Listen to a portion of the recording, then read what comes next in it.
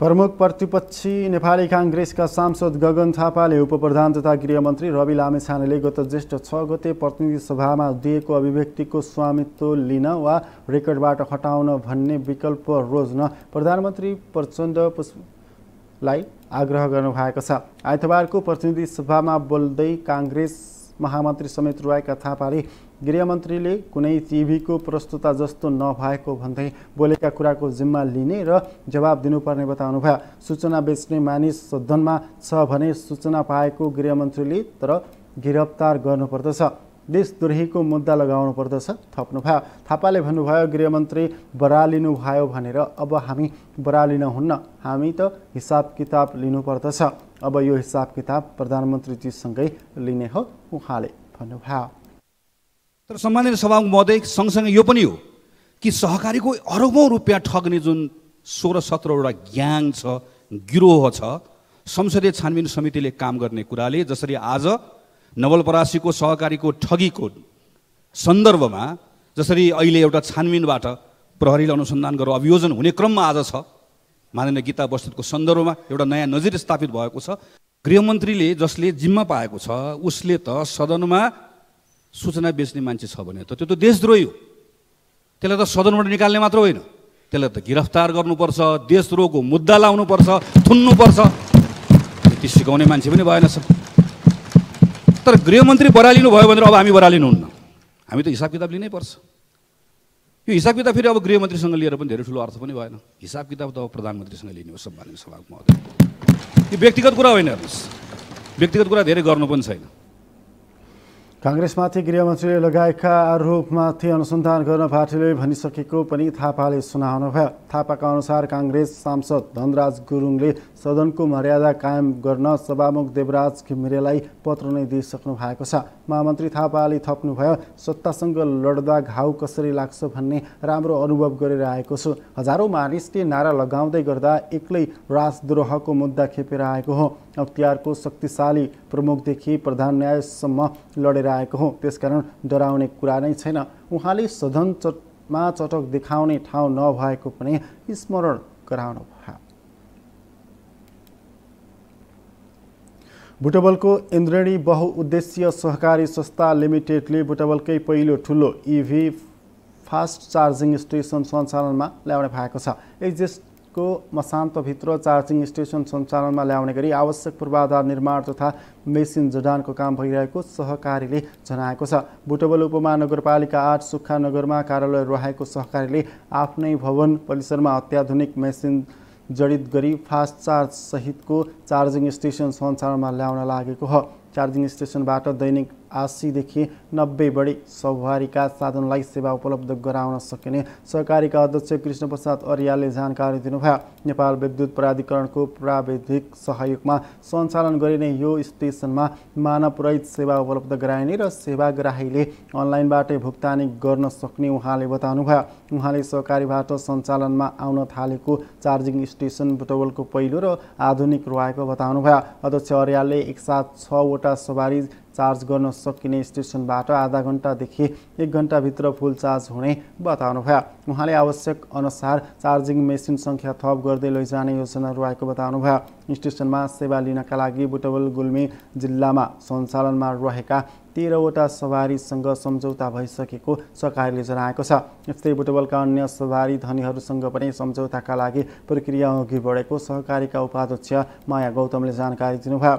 Station सञ्चालनका लागि विद्युत प्राधिकरणले 200 केभीको छुट्टै ट्रान्सफर्मर जडान गरेर सहयोग गरेको बताउँदै उहाँले मापदण्ड अनुसार स्नान कक्ष, शौचालय, आराम कक्ष तथा चमेना गृह लगायतका संरचनाहरू निर्माण गर्न करिब 1 करोड लगानी गरिएको उल्लेख गर्नुभयो। उपाध्यक्ष गौतमले भविष्यमा अन्य क्षेत्रहरूमा समेत लगानी गरेर सदस्यहरूलाई उद्यमी बनाउने योजना रहेको उल्लेख गर्नुभयो। सहकारीमा 2048 सदस्य आबद्ध रहेका छन् भने 10,62,03,500 रुपैयाँ सियर पुँजी सङ्कलन तथा 40,74,26,778 रुपैयाँ निक्षेप पुँजी सङ्कलन भएको छ। नेपालमा गएको मे महिनामा 90,000 जनाभन्दा धेरै विदेशी पर्यटक नेपाल आएका छन्। नेपाल पर्यटन बोर्डका अनुसार मे महिनामा 90,211 जना पर्यटक नेपाल आएका हुन्। यो गएको वर्षको मे महिनाको तुलनामा 13,000 जनाभन्दा धेरै हो। यस्तै कोरोना महामारी सुरु हुनु अघि अर्थात् सन् 2019 को भन्दा 12,000 जनाले बढी हो। मे महिनामा सबैभन्दा धेरै भारतबाट 38,288 जना, अमेरिकाबाट 8,527 जना र चीनबाट 8,381 जना पर्यटक आएका छन्। भारतबाट हवाई मार्ग हुँदै आउनेहरूलाई मात्र सरकारले पर्यटकको सूचीमा राख्ने गरेको छ। तर हवाई मार्गभन्दा गाडीबाट नेपाल आउने भारतीयको सङ्ख्या निकै धेरै रहेको छ। समग्रमा यो वर्षको 5 महिनामा नेपालमा 5,07,289 जना विदेशी पर्यटक आएका छन्। यो अङ्ग्रेजी वर्षको जनवरीमा 79,100 जना, फेब्रुअरीमा 97,426 जना, मार्चमा 1,28,176 जना र अप्रेलमा 1,11,376 जना पर्यटक नेपाल आएका छन्।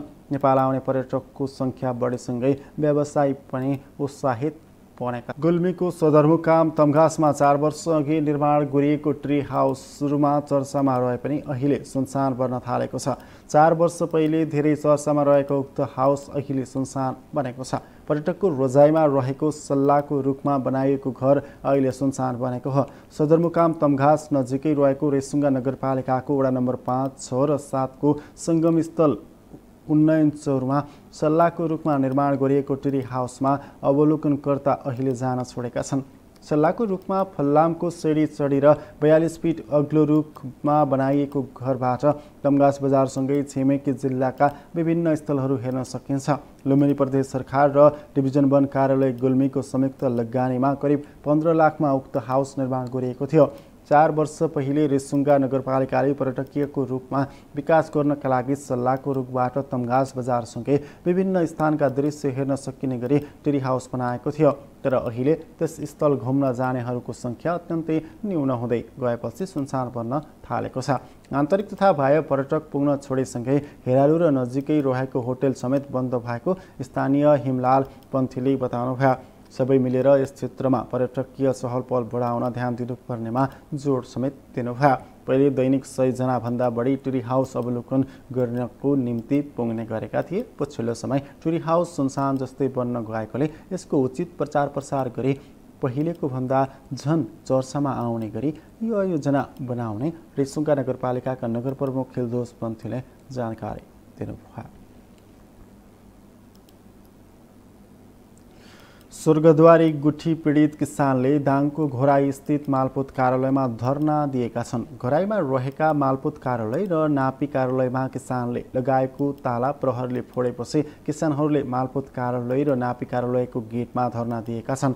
सरकारले गुठी पीडित किसानका माग पूरा नगरेको भन्दै मोही पीडित किसानहरू आन्दोलन भएका हुन्। सरकारले पटक पटक किसानसँग सम्झौता गरे पनि कार्यान्वयन नगरेका कारण दबाव स्वरूप कार्यालयमा तालाबन्दीसँगै धरना दिइरहेको गुठी पीडित किसान सङ्घर्ष समितिका अध्यक्ष प्रभु चौधरीले जानकारी दिनुभएको छ। मालपोत कार्यालयको गेटमा गुठी पीडित किसानले आन्दोलन गरेपछि कार्यालयको काम प्रभावित बनेको छ। तालाबन्दी र धरना दिन गएका मोही पीडित किसानलाई भगाउनका लागि प्रहरीले लाठीचार्ज र असुल ग्रास प्रहार गरेको जिल्ला प्रहरी कार्यालय दाङका प्रहरी प्रमुख प्रहरी उपरीक्षक रामबहादुर केसीले जानकारी दिनुभयो। त्यस क्रममा 5 जना किसान घाइते भएको तथा 2 जनाको घोराई स्थित प्राप्ति स्वास्थ्य विज्ञान प्रतिष्ठानमा उपचार भइरहेको गुठी पीडित किसान सङ्घर्ष समितिका अध्यक्ष चौधरीले जानकारी दिनुभयो। रूपन्देहीको मणिग्राम स्थित राममणि बहुमुखी क्याम्पसमा गजल प्रशिक्षण तथा वाचन कार्यक्रम आइतबार सम्पन्न भएको छ। क्याम्पसको अङ्ग्रेजी तथा नेपाली भाषा साहित्य विभाग संयोजक गोपाल पन्थीको अध्यक्षतामा भएको कार्यक्रम बीच नेपाली भाषा साहित्यका प्रज्ञा एवं विख्यात गजलकार बुद्ध राणाले लेखनको प्रशिक्षण सहित गजल वाचन र गायन गर्नुभएको थियो। सोही कार्यक्रममा शिक्षासेवी एवं साहित्यकार सुनकुमारी गुरुङले हाइकुबारे जानकारी दिँदै वाचन गर्नुभएको थियो। सो अवसरमा गजलकार राणाले गजल लेखनका सूत्र, शैली, विन्यास र तिनका मर्मबारे एक एक गरी उदाहरणसहित सहभागीलाई प्रशिक्षित गर्नुभएको थियो। विभागका सदस्य कविता पन्थीको सञ्चालनमा भएको कार्यक्रममा क्याम्पसका प्रमुख ताराप्रसाद पराजुलीले विद्यार्थीमा बहुआयामिक विकासका लागि क्याम्पसले विविध कार्यक्रम सञ्चालन गर्दै आएको बताउनुभयो। कार्यक्रममा प्राध्यापकहरू गोपाल पन्थी, माया घिमिरे, मुक्तिनाथ गैरे, बिन्दु आचार्य, कविता पन्थी तथा विद्यार्थीहरू वन्दना नेउपाने, साक्षी तिवारी, मनिष कण्डेल, तुलसीराम भण्डारी लगायतले गजल वाचन तथा आफ्ना रचना वाचन गर्नुभएको थियो। कार्यक्रममा पूर्व क्याम्पस प्रमुख मोहनराज शर्मा, प्राध्यापक भीमलाल घिमिरे लगायतले बोल्दै विद्यार्थीमा साहित्य चेतका लागि कार्यक्रम प्रभावकारी भएको उल्लेख गर्नुभयो।